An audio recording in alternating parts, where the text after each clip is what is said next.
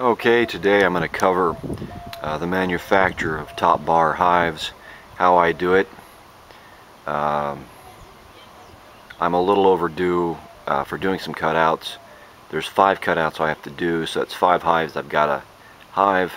So let me go through the process of what I'm doing.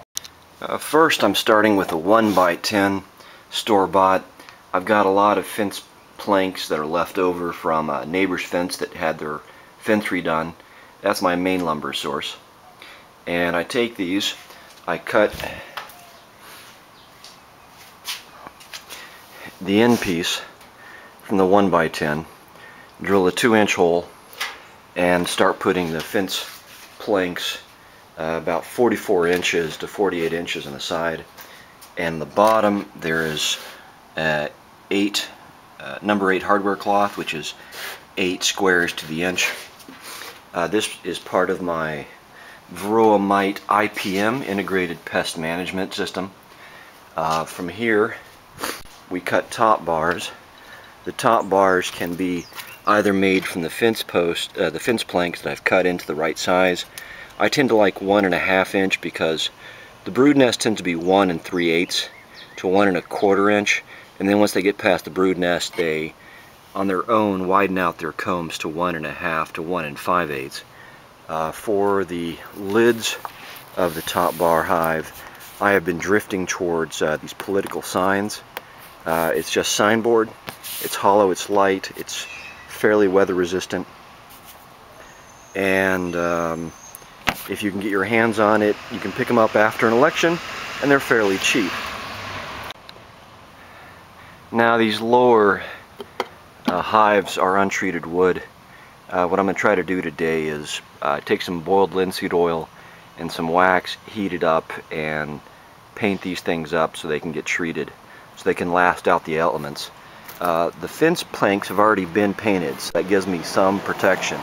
I just have to make sure the ends are painted. This one I had fun with. I just painted it with red paint.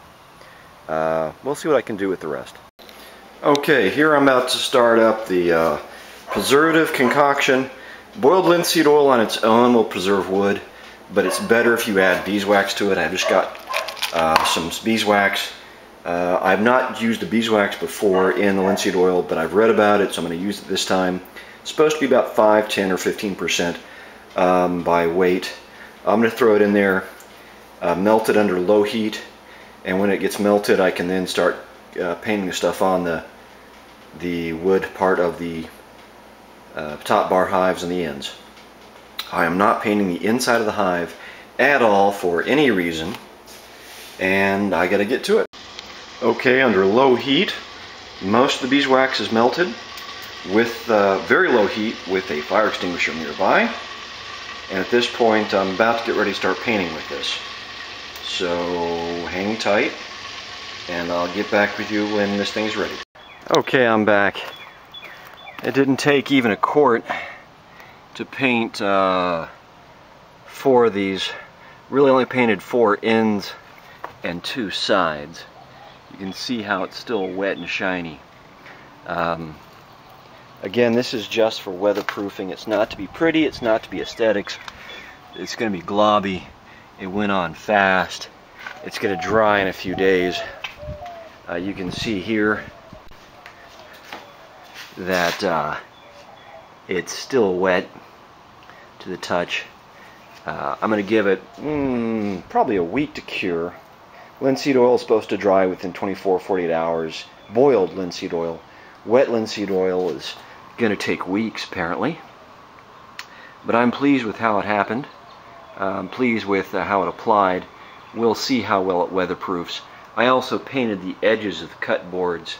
Ooh, back in focus. Edges of the cut boards to make sure that they're going to be protected from absorbing moisture and rotting on the edge, because that's where you're going to have failure, is where the nails apply stress to the boards.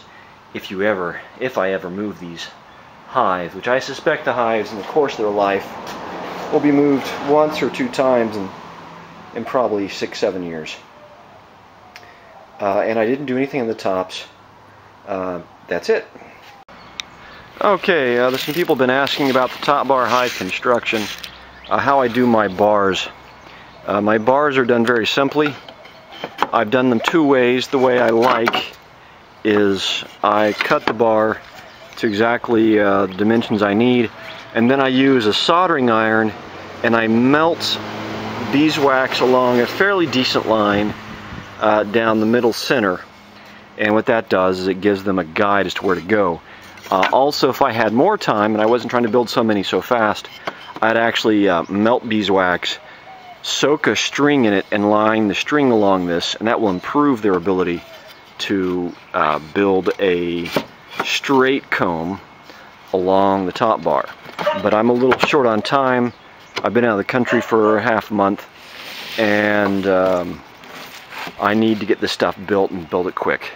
Also, it's swarm season, so I could have a swarm any day now since I volunteer with the local fire department.